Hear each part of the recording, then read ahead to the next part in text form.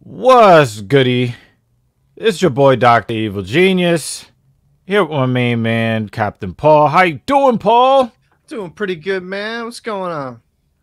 Yeah, it's kind of crazy. I wanted to get some recording done yesterday, but I don't know, maybe you could tell the audience why we didn't push out a video for them yesterday. Well, yesterday was Mother's Day, and people didn't want to leave the fucking house. It was there till 1 in the morning, so I thought a few-hour event turned into a 12-hour event. So wasn't able to get any recording in. Would have been too loud, too much background noise. But shit, we're here now. Fuck, get off my back. God damn. Well, there was other festivities that happened yesterday on the same day, and it turned out a lot worse than your situation. Oh Jesus. Yeah. 6 people killed, plus the suspected shooter. Yep. He took out 6 people and then himself. He drove to where people were having a party to do his target practice. Bro, In what state? The great state of Colorado, specifically in Colorado Springs. Yeah, man. Just wild too, because it was his girlfriend and like her extended family that he just like decided to, it's like fuck it, just gonna bring my gun and just unload some fucking rounds down range into another human being. Just absolutely fucking crazy, especially on Mother's Day. You know what I mean? Where you're celebrating like the mothers of children and shit like that, and like their lives, and fucking dude just snapped. Just started unloading fucking rounds into him. It seems like it's a common trend right now in Colorado, honestly. Right. And, we're going to get into some of the specifics and a very specific lesson in here for us men. But before we do that, I really want to talk about the fact that it seems like Colorado is like the nation's capital for mass shootings. Okay? But before we get into this one, let's look at the history of mass shootings in the great state of Colorado. So I pulled this up simply from Wikipedia. All this stuff can be found in other places, but this is the easiest way to get a list of shootings in Colorado. Okay? The very first mass shooting killed 163 people, November 29, 1864. A 675-man force of Colorado U.S. Volunteer Cavalry under the command of U.S. Army Colonel John Chivington, what a name, Chivington, attacked and destroyed a village of Cheyenne and Arapaho people in southeastern Colorado Territory, killing and mutilating an estimated 70 to 500,000 Native Americans, about 2/3 of which were women and children. There is a fuck ton of shootings on that list. Yeah. Check out this one from 1914. The Colorado National Guard and camp guards of the Colorado Fuel and Iron Company fired on a tent colony of 1,200 striking coal miners and their families. So, when we're talking about workers' rights and unionizing and all that, minimum, national and state minimum wages and things of this nature, this is the history. This is part of the history of that. And this happened in Colorado. Skipping in 1993 in Aurora, Colorado, Nathan Dunlap was fired from a Chuck E. Cheese and came back and killed 4 ex-co-workers. Jesus Christ. Yeah. Moving along.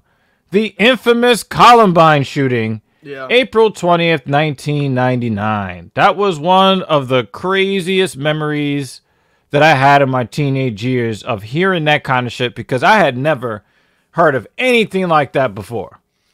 Well, dude, it was wild because it kind of it birthed, right? And this is gonna sound fucked up. It birthed a lot of this school shooting shit now. You know what I mean? Yeah. Like, where you have a lot The of kids grandpappy of school shootings happened. man, like Yeah. you know, it was like the OG of fucking school shootings, and it's fucked up, right, to say that, but ever since that shooting, there's been far more prevalent in America where a fucking upset teenager, maybe getting bullied or maybe just pissed off at the world, will just just bring a gun to school and start unloading magazines downrange. I don't know.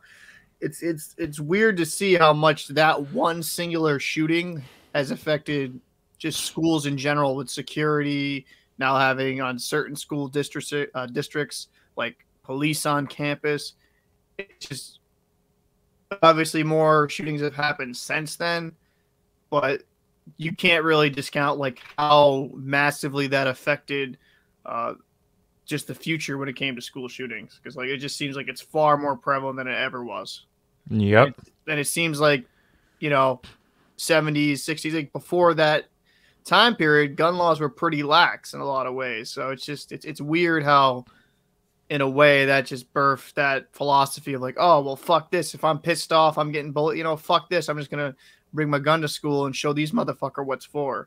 So it's crazy. Well, we're gonna dig into that in one very specific way going forward. But as you said, the grandpappy of mass shootings, especially in educational institutions, was Columbine, 1999.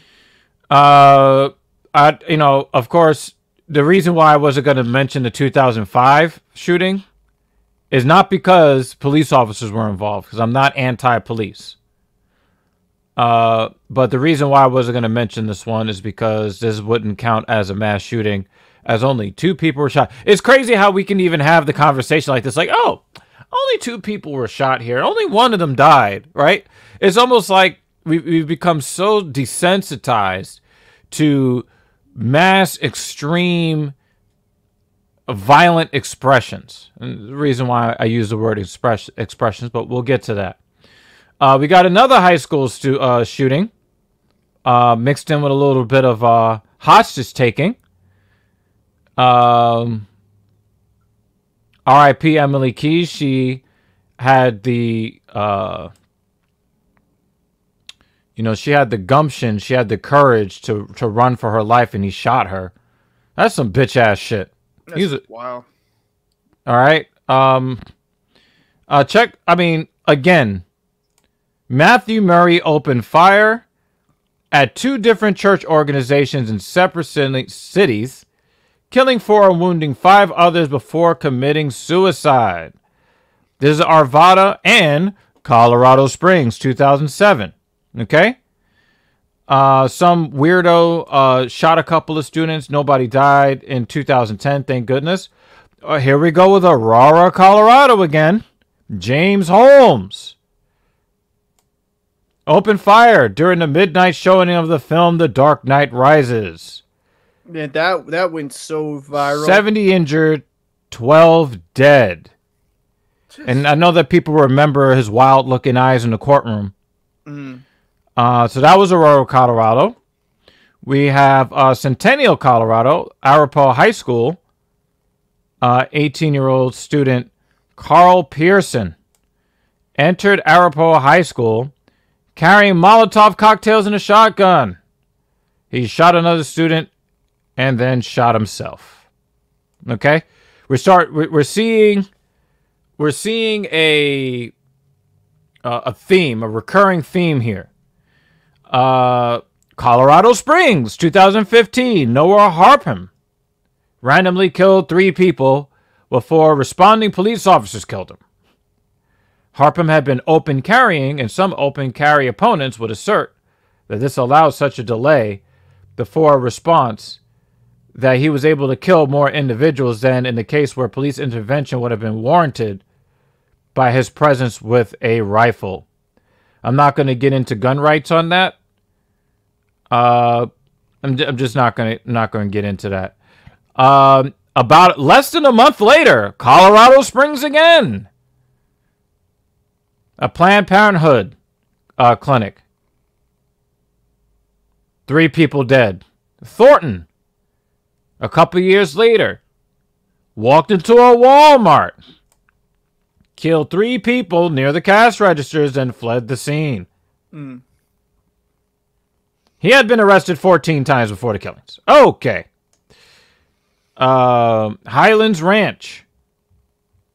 9 were shot and 1 dead. Seems like we're seeing like a big trend in Colorado. Just seems like Aurora, Colorado again. 17-year-old male was shot and killed inside a J.C. Penney store. Boulder, Colorado, 2021. Killing 10 people, including a police officer. I think that was a police officer that had like a whole bunch of kids, and he was like being a hero. So, you know, shout out to him. Rest in peace to Officer Talley. And then yesterday, birthday party. So, Colorado Springs and Aurora, it just is this weird. Well, it's a weird kind of dynamic, and I looked up Aurora, and their crime rate's pretty bad in that city. It actually ranks towards the top end in the United States when it comes to criminal acts done by their citizens, but it just seems like it's a frequent issue in those 2 specific areas for whatever reason. Maybe it's just kind of I don't even know. You couldn't really necessarily blame it on poverty, because that'd just be kind of a weird argument, but it just seems like for whatever reason in those 2 areas, people are more prone to just fucking opening fire on other people. Well, I don't think it's a geographical issue, because, I mean, we're averaging what, 3 or 4 mass shootings a week in the country? Mm-hmm. Okay, I'm gonna go there today. Let me ask you a question, Captain. Mm-hmm. Between the sexes, between males and females, who do you think are more emotional, males or females? I'd have to say women. And why would you say that? Just with like, if you're gonna do an average woman to average man, I think a woman gets more emotional, like has a more emotional response to a certain situation than a man. Okay. All right, so let's test that. Let's go back to this list of shootings in Colorado. Okay. Mm-hmm. You know, let's leave well, we already know that these National Guard forces were made up of 100% which sex? Men. Okay. 1993 Aurora, Colorado shooting. Nathan Dunlap. Was that male or female? That's male. Okay. 2 senior students, Eric Harris and Dylan Klebold at Columbine. Male or female? That is male. Okay. Raul Gomez Garcia. Male or female? Male. Well, you know what? And I get where you're going down. Where am I going with this? No, let's go down the list. Let's go down the list. Dwayne Roger Morrison. Male or female? Male. Matthew Murray. Male or female? Male. Bruco Eastwood. Male. James Holmes. That's definitely male. Okay. Carl Pearson. Male. Noah Harpham. That is male. Do we get a name for... Oh, here we go. Robert Louis Deere. Male. Scott Ostrom. Male. Devon Erickson. Male. Camille Xavier Garrett. Male. All these guys are going to be male. I already kind of, like, I know where you're going down with this. Okay. So like, when you say that women have more emotional reactions to situations, let me put a what is more of an emotional reaction than randomly or non-randomly taking people's lives? Let me put a caveat to it. And this you will probably you'll probably disagree with. I'm going to say this. I think women are a little bit, not a little bit, are far more emotional in everyday topics. But I think when a man snaps, a man fucking snaps. You know what I'm saying? Like, I think a man's like a high end emotional response is far, like the reactionary is far greater than a woman. Because we've all seen it, right? When a man gets fucking pissed off and he fucking goes, it's going to be like to a 10th degree higher than a fucking woman's. You know what I'm trying to say? So I think when a man, for whatever reason they did these actions, when they get to that fucking breaking point and they just go fucking absolutely bonkers and lose it, yeah, there's going to be a far more visceral effect. You know what I'm trying to say? Like, I don't know. I get what you're saying. I'm not saying men can't be emotional and men don't have emotional reactions, because a lot of these are fucked up and highly emotional fucking reactions to a certain situation. But I think a man's like peak is far greater in anger than a woman's in a lot of these situations. Because like a lot of dudes will just fucking react and fucking freak out and then just do some unspeakable shit. I'm not even defending it. Like this shit should not be happening. Like this should not be. Like if you're gonna do, we had this conversation. I agree with what you said.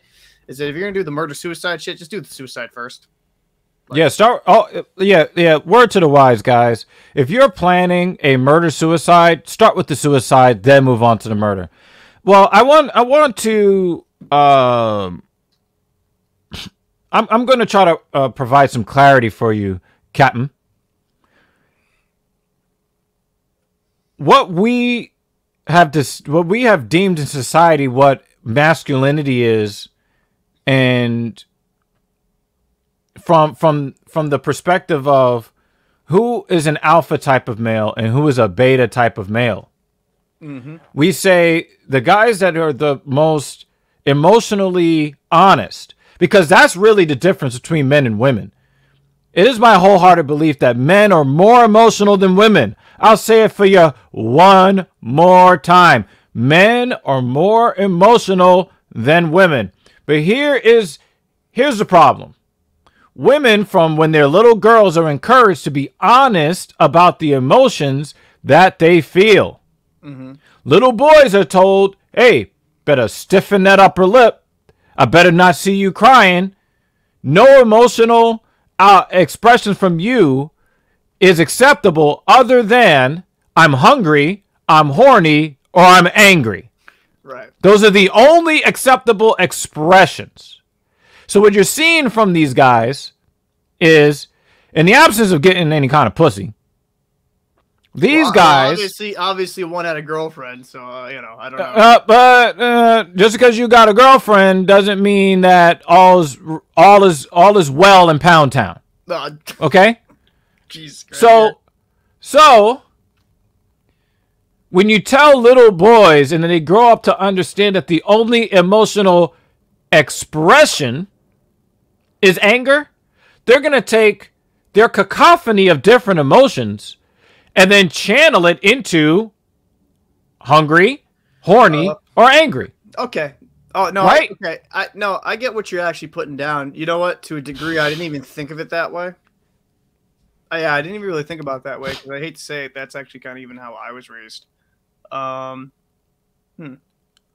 Yeah, I guess you're actually you're right on that, because I think that as a guy, right, if you show like any emotional tears or any like depression or any type of or even if you're just happy, they look at you as if you're less than a man. You're a beta. Depending on it, depending on the situation. Actually, I'd agree. Even like some dudes, like even if you're happy in a relationship, they'll like make some weird ass comments. That kind of perspective, I didn't really think of it that way, but you're right, actually, because a lot of men growing up, you're kind of taught just to fucking bury that shit, fucking deal with it, and just figure it out later on in life, and maybe when you're 50 and you go to fucking therapy, you can figure it out. But yeah, no, that is actually a very interesting perspective I didn't even really think about. So that degree, yeah, like I don't know, I just, you're kind of winning me over, especially with just some of the facts with the shootings and stuff like that. I do think men can be just as emotional as women. But I believe that men are more emotional than women, but you see it in different ways. Mm-hmm. Women tend to avoid conflict. men are a little bit more prone to seeking out conflict. Yeah, being confrontational. Right, because again, they don't have a healthy way to express their emotions, because otherwise you're a beta cuck, right? But what I'm telling you is, and I'm going to tell you this right now, these guys may have felt like they had all the power in those moments, but these are all betas. All the men that I named, and this is not just a Colorado thing, this is around the world where you see these mass acts of violence. These are all betas. This is not how a masculine man holds frame. Yeah. This is not how you express true masculinity. Hiding your emotions as if they don't exist. It may look masculine to the other men around you. It may look masculine to the women around you. But when it ends up like this, when you look at the fact that the male life expectancy is as much as 5 years less than a woman, that is directly related to the inability to maintain masculine frame. Mm-hmm. And if you're going to be utterly incapable of maintaining that masculine frame if you're not honest with your goddamn self. If you're not honest with your emotions and you don't express them to people, you don't go seek therapy when necessary, this is the kind of shit that happens. Well, okay, so and I definitely agree, right, that I think a lot of these issues could have been solved in a fucking therapy room or proper emotional control, right? I think.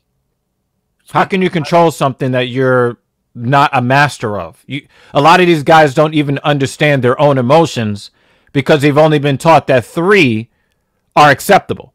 Right. No, and what I'm saying is that a lot of this comes down to more education and more kind of, I would say, a more inward look. I would say when I got 20, when I was like 19, 20, when I had to go through the shit I dealt with, it puts your mind in like a different perspective, if that makes sense. Because I do remember when I was like 18 and younger, I used to be fucking extremely pissed off all the time, right? Like I used to have a massive temper, but then after you go through something, you kind of calm down. It's like, like, is it really worth getting that upset about that type of thing? Like, you know what I mean? In the grand scheme of things, is that really that big of a deal? I think, I actually do agree is that a lot of guys are just forced to bury a lot of their issues instead of kind of like having an honest like conversation. Because if I went to another dude, right, let's say I'm even in my early 20s, say, hey man, like I'm depressed, or hey man, like I'm dealing with this shit. Like most dudes, like not all, but most dudes would be like, oh, you a pussy, just suck it up. Here's a beer. You know what I mean? Like bury that shit fucking deep down within yourself. Oh, you'll bury your dick in some pussy or something. Yeah, like that's kind of like a lot of dudes go to when it comes to just hiding their own issues. Like I've known dudes that like became alcoholics because they were like burying trauma. So like I just think, personally, for us to tackle this issue, a lot of this does come down to, when we're raising our kids, right? Let's say the next generation being like, hey, like, listen, like, I'm not saying like be super open into the aspect where you tell the whole world your business, but you need to have that core group around you that you can actually confide in and actually have real conversations with instead of that superficial bullshit that really doesn't do much for you at the end of the day, Agreed. And absolutely. I think that's one of the problems that a lot of young men have. Like just look at so you won me over. Actually, I'll just say, like, I do now, really thinking about it. I would say men are more emotional, just even like kind of like reflecting, contemplating in my own youth, like how I was before certain things happened. Like I would get fucking super pissed off. Like if I was fucking even like not even really angry, just kind of sad. Instead of being sad, I get angry, right? So you actually kind of won me over on that. But I just, there's so much more healthier ways to deal with issues that I don't think young men realize they can. There needs to be a support group. But and to counter, not to really counter this, but to say this, right? I think one of the weird things is, right, because even with a partner, like let's say you have like a girlfriend or something like that, some women are turned off by the fact of their boyfriend or their husband showing any type of weakness like that. You know what I'm saying? Like, oh, like, hey, like I'm fucking feeling sad, depressed. Like, especially in the girlfriend stage, like a lot of women just want a dude that's just like a typical fucking quote unquote like masculine guy. They don't want to really be dealing with someone's like bullshit. I'm not saying all women, obviously. I have a very good girl that we've had some real conversations, but kind of going through that dating world, wouldn't you say some women have that unrealistic expectation on men to just be that complete stone wall where nothing bothers them? Because I've seen that even with friends of mine that are girls. So like they'll have that complete like, oh, like he cried, I'm not dating him no more. Yep. Like they have that unrealistic. So like I think there's a lot of blame to go around. I think when it comes to upbringing with men, right? They were expected to just carry it all and fucking suck it up deep down and fucking we'll deal with it later in life. Yeah, think of it this way too. Isn't everything that men have ever done in the history of the world in some way, shape, form, or fashion have something to do with trying to procure, trying to keep, or upset that they lost some pussy? Well, yeah, pretty well in a lot of ways. Like, you know, this is gonna be a fucked up analogy, but like, you know, shit, you could do that with dictators too, even, right? Like just things that the shortcomings. Yeah, they just tended to want all the women in their country. Like Adolf, even like if you look at Napoleon, stuff like that. Like there's so many. Mussolini, Stalin, like there's so wars are fought. Wars have been started over women throughout human history. Yeah. If that's not emotional, what is rational about taking people's lives over women? What is rational about ordering thousands or tens of thousands or even hundreds of thousands of troops to try to take over another country or, so-called defend your country? Yeah. You're going into some sort of armed conflict to gain resources. Well, why do men want resources? I mean, you've heard the whole adage, men don't really like nice cars. Men like nice cars because women like nice cars. Yeah, but, and I think that's something we kind of got to tackle as men, right? It's not, just finding more depth when it comes to women, right? Like just that superficial. Finding more depth when it comes to us, because we can't do shit about the women. It's how we view ourselves as men. No, and I agree. I think men, we definitely need to value ourselves as more and have more depth and not become like just a stereotype. But what I'm saying is there's a lot of also really good women out there that don't just view men in that stereotypical fashion. That's what I'm saying. Yeah, we'll definitely be covering that topic on future videos. Right, but I think that it was important for us to really get to the heart of what we're talking about with all these mass shootings. Yeah. Like maybe two of them since Columbine were perpetrated by women. Maybe two of them. And that's not to say that women can't be violent and deadly. I've seen a whole lot of that. But I'm targeting the type of man that would do something like this. This is not an all men issue. No. There's a certain type of man, and that is a beta.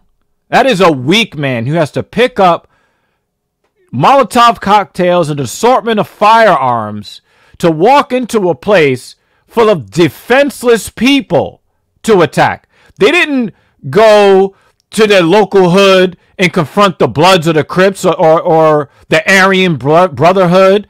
They didn't go and try to go against MS-13. They're not doing none of that stuff. They're going to churches. They're going to middle schools. They're going to high schools. They're going to movie theaters. They're going to Walmart.